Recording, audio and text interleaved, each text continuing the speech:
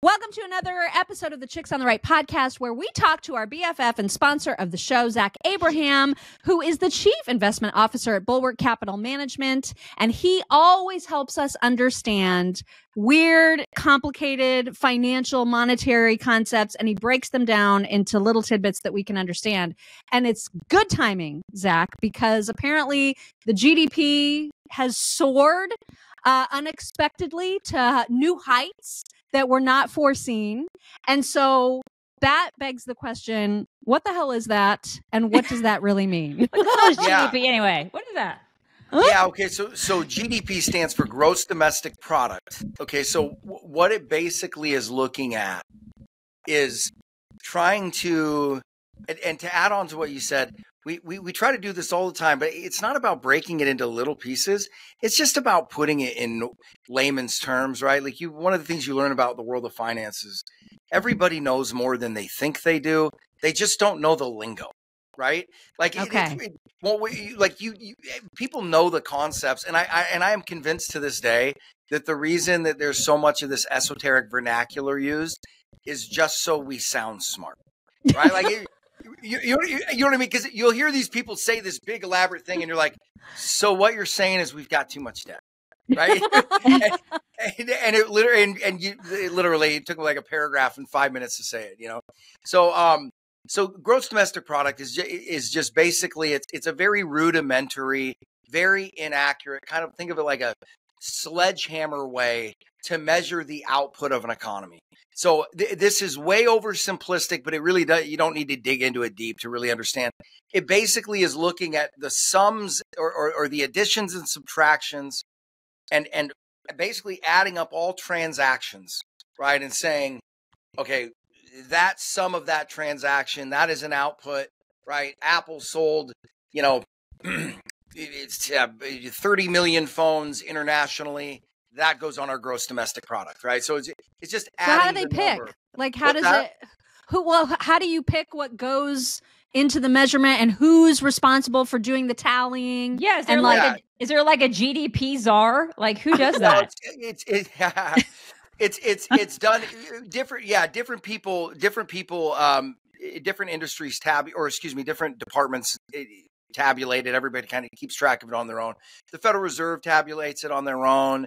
I believe the BLS, the Bureau of Labor Statistics, I believe they tabulate GDP on their own. But it comes from, but the official numbers come from FRED, and I forget what the acronym stands for, but it's the federal. It's like the Federal Data Department. Basically, it's FRED, the Federal Something Economic Department, the Federal. Regulatory or something? It might be the Federal Reserve Economic Department. Reserve. Okay. We're going to go with that. The exact data. I've looked at it so long, I just see Fred on the charts, and that's how I identify it. But yeah, but here's the tricky part about it, right? And here's one of the things that I think is going on, and I don't think it's conspiratorial. We've talked about before about the tricky, inflation is a very tricky thing that most people know far less about than they think they do. Right. There's just different forms of inflation. There's different causes of inflation. So one of the tricky things about GDP is that GDP, there's two different ways to tabulate it. There's what we call nominal GDP, which is literally just the addition. An easy way to put it is an addition of all transactions made in an economy over any given period of time. Okay. So total economic output, just adding all of it up together. How many widgets did the entire economy sell? How many buildings did it build? Adding it all up together, putting it out there. That's the nominal number. And then what we look at in the business and what FRED, the Federal Reserve Economics Department, and all these guys, what they put out is something called real GDP. So that is the nominal growth number less the inflation rate. So one of the things that I have been saying is, and you talk to people out there, yeah, you see these economic prints. Does it feel like you're in an economy that's growing at 3 to 5%? And everybody's answer is unequivocally no. Right. Now, I could be wrong about this, but I think the easy explanation for all of it is that inflation is understated. Because if inflation is understated, that will make GDP look bigger, right? Because we take the nominal number less the inflation rate. So if we had 5.5% to 6% inflation right now, I think that would make a lot more sense. That would imply that the economy was growing at more like 0.5 to 1%, or in other words, just hanging off the edge of recession. And I think that's actually what's going on. So, and again, I don't think it's conspiratorial. I don't think anybody's trying to do it. I think that there are things that the Federal Reserve does that makes them prone to understate inflation. I think that there are things that have, you've had a lot of one-off crazy things occur economically in the last 3 years. I think that's kind of clouding the issue to some degree. But you look at all this data, it looks all conflicting, like it doesn't make sense. Then you look at then if you assume that the inflation rate is understated, bump it up to 5.5 to 6, now everything makes a lot more sense.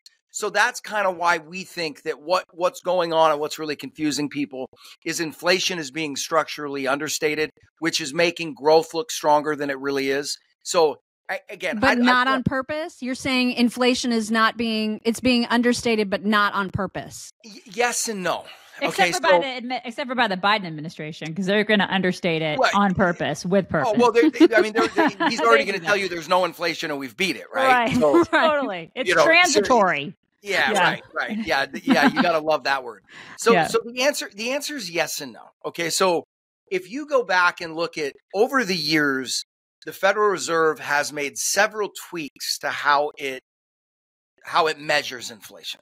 Okay, now I think it's impossible not to observe that every one of those tweaks made inflation lower, not higher.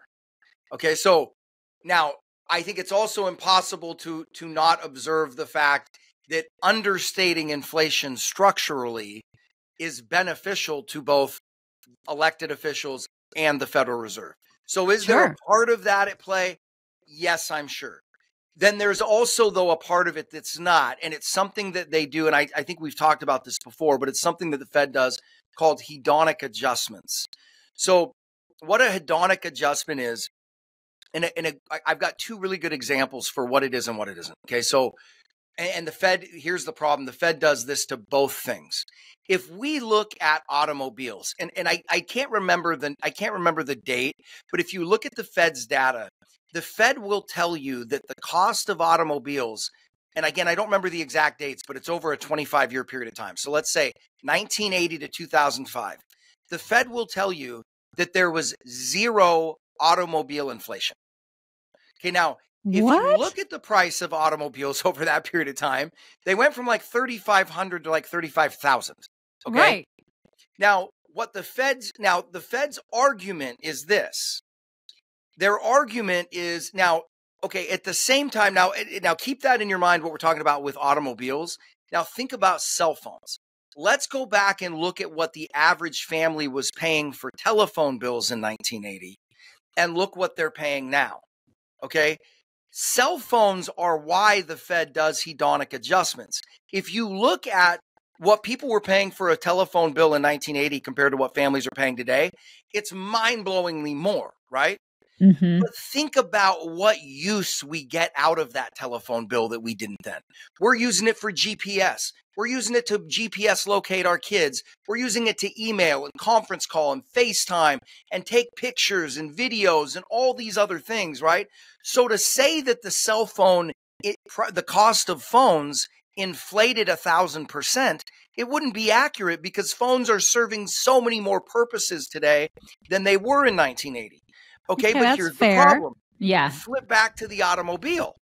Okay, the automobile isn't giving us a service today that it wasn't in 1980. True. What is the primary function of the automobile? It's to get you from one place to the other. Well, guess what? Cars aren't any better at doing that today than they were in 1980. I think they're worse. Yeah, well, you could certainly make that argument, especially if you drive an electric vehicle, specifically one made by Tesla. Right? But I agree with you. But so that's a classic example, though, of bureaucratic, oversights where they don't think about unintended consequences, right? Where you're like, yeah, I can see how hedonic adjusting would deal with cell phones, and that gives you a more accurate picture. But on the other hand, you're doing that same thing to a bunch of, and their argument is, well, but look at all the things. You've got seat heaters, and you've got stereo systems and moonroofs. And I go, yeah, but that doesn't improve the underlying intended function of the car. It doesn't get me to work faster. It doesn't improve my margins. It doesn't You're just more allow me to comfortable. spend. That's it. It doesn't allow me to spend more time with my family. Right. So that is just pure inflation, right? It's just pure inflation. So when you look at that side of it, I think it's really hard to argue that inflation is not materially understated because of things like that. And like I said, when you see a GDP print like that everybody's like, oh, it's growing. And you're like, hey, find me anybody out there that would say that they feel like the economy is growing at that pace. Nobody does, right? So then you look at it and go kind of Occam's razor. You go, hey, of all these things, what makes sense? Well, if inflation is materially understated, that would mean growth is materially overstated. That seems to fit, right? So that's kind of, I hope I didn't give you guys more questions and answers on that, but I think that that's what's happening. And I think that there's a real danger in that as far as the economy is concerned, because it's going to make the economy appear much stronger than it actually is. And I am not sure, but I think that is starting to unravel as we speak, meaning you're not there yet, but you see all of the things lined up for a lot of job losses in a relatively short period of time. To be fair though, this environment is extraordinarily complex, and there's so many cross currents that you can't be. The only thing I'm sure of really in this environment is that the guy that can that tells you that he knows exactly how it's going to play out. The only thing I'm sure of is he's a complete idiot or a liar, right? It really, I just know that it's an environment where the market is telling you there's no risk. There's tons of it, right? And it's just an environment that requires a lot of caution because there's just so many false flags and there's so much conflicting data, so much confusion. But the underlying health of things is not good. Every single day interest rates stay up here.